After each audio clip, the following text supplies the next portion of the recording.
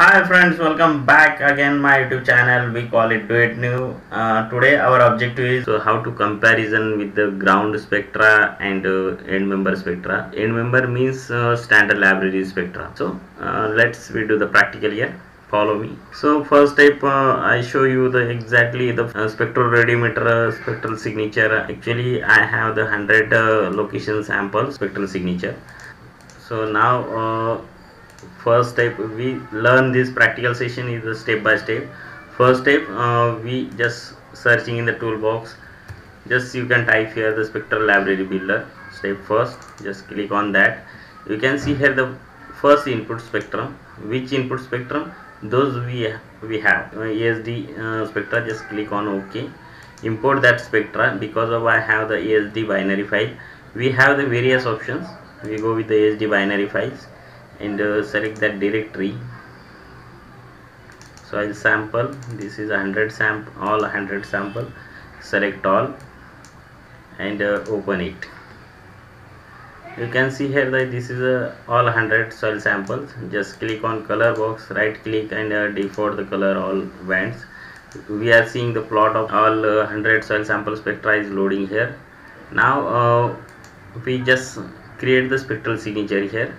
Just select the directory with the file name, giving the extension .sli.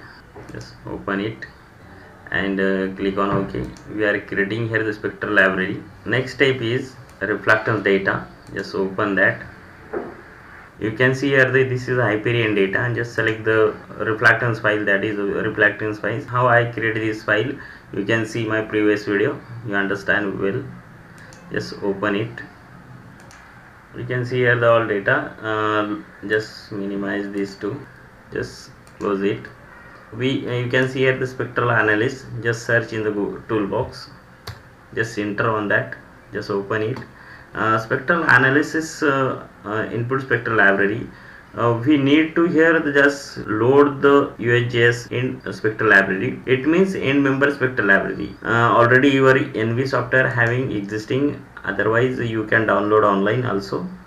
So you can see here, go to the open button, click on that Spectral Library, and where is install your ENVI, select on that particular directory. You go with here classic, and you can see here the Spectral Library, including the package of the ENVI software. You can see here the UHJS mineral Spectral Library, JPL, JHU. So we go with UHJS mineral library, click on open. This is the UHJS Spectral Library. It is having the 481 spectra. You can see here the inside of that spectral signature. Okay, we are close it, this one.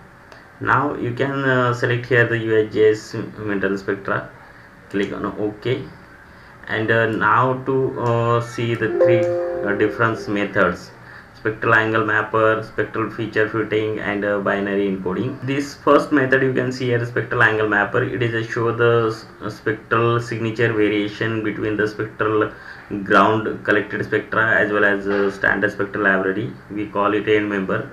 And then spectral feature fitting, it is a least square method. So, and then last one is a binary encoding. Binary encoding, the convert the reference value 0 to 1. So just you can select here the first one, spectral angle mapper is create the 1 1, and just putting here the 1 1 value and just OK, and apply. You can see here the our 100 soil sample data is coming. We are selecting anyone. Just click on OK, and you can see here that we got the result of end member spectra and your fields collected spectra. So but here is having the problem because of the overall score of this soil sample. It is the value is same, no change in between. So first I show you the both value are coming here. Just click on any spectra. You can see here this is my field spec device, spectral radiometer spectral signature, and this is a end member spectra. How we easy understand, just load the legend. You can see here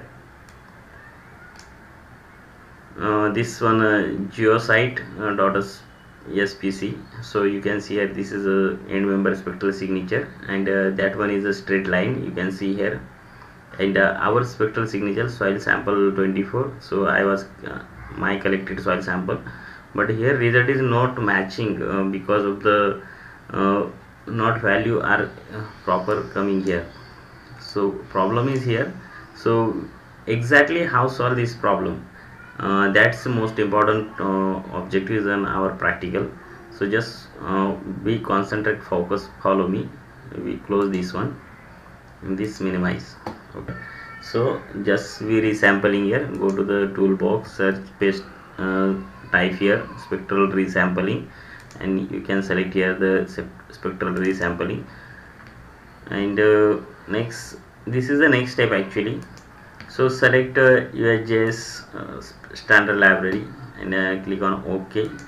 You can select here the input data because of the we are selecting here the UHJS mineral spectral signature library, and select the particular directory resampling dot sli.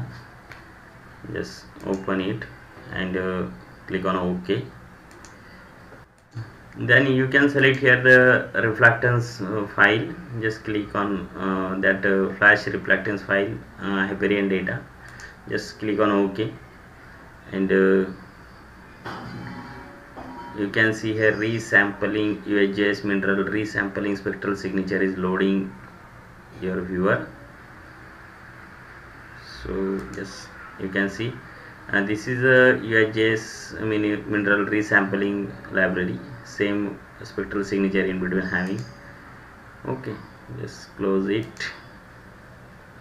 So next step is already I was downloaded the spectral ground spectral signature. You can see this is 100 soil sample spectral signature. So we create the one library here. I was already show you, but again I will be complete this process. Select all, go to the file, save as plot, select the spectral library file, and putting here some information about the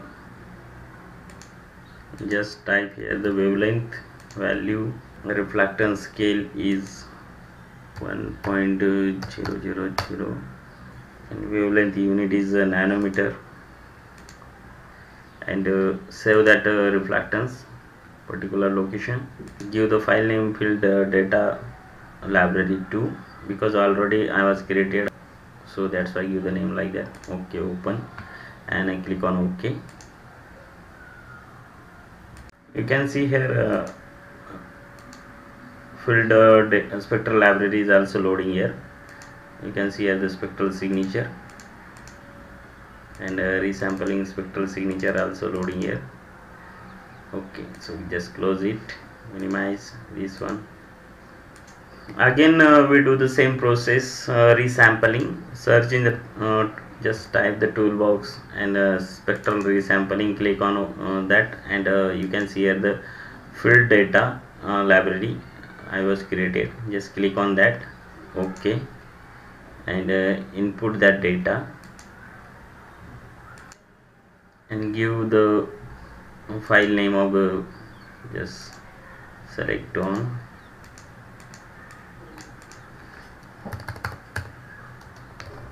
resampling 2. Okay, just click on OK.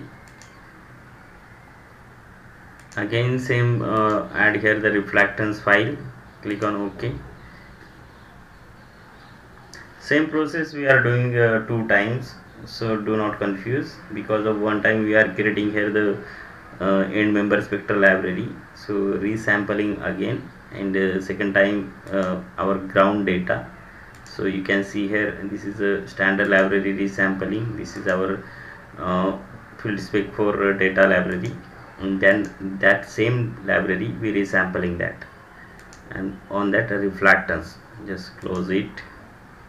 Next step is spectral library viewer we need. Just type here in toolbox, you just open the spectral library viewer. You can see here open that directory where your data is saved. Just click on the Spectral Library. You can see here Spectral Library resampling data, fill data resampling, but it is not seen here because of I am not giving the extension. That's why just select here the Spectral Data Library to resampling. Just click on OK and select any one of that. Just click and you can see here this is a spectral signature by creating the by me. This one is my library spectral signature. So go to the import and load the resampling spectral signature, open and select any one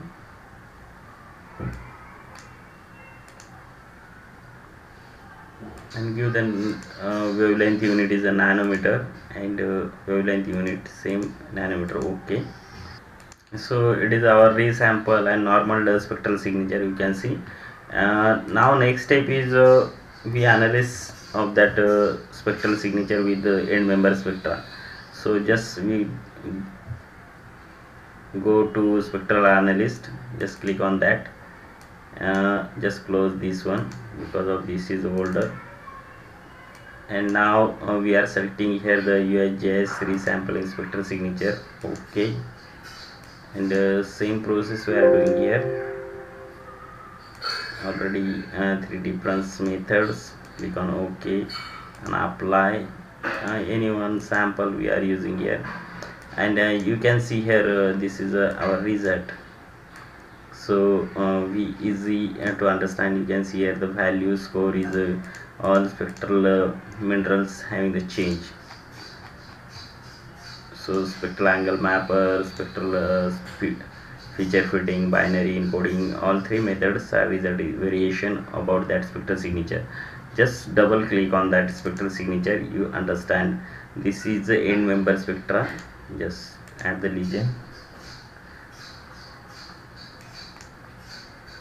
just minimize this one so you understand easy. You want to change the soil sample, just click on apply button. Because of the already resample we are doing the practical on that, just resample that signature. Okay, and you can see here again the score of this is a change. You can see here standard spectral signature and soil spectral signature matching.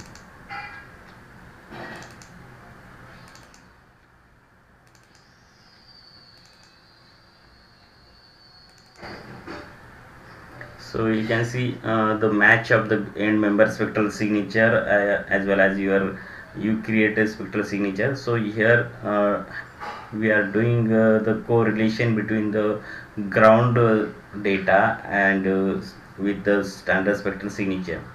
Hope you guys enjoy in these practical sessions and easy to understand. I will try more end member spectral signature correlation between ground data. Hope you enjoy. We are stopped here because of this video is taking the more time. So any difficulties you will be face for doing the practical session, you comment me on a comment box. I'll be definitely help you on my level. Thank you. Sometime I give the late response, but I will give. Thank you. Bye bye. See you.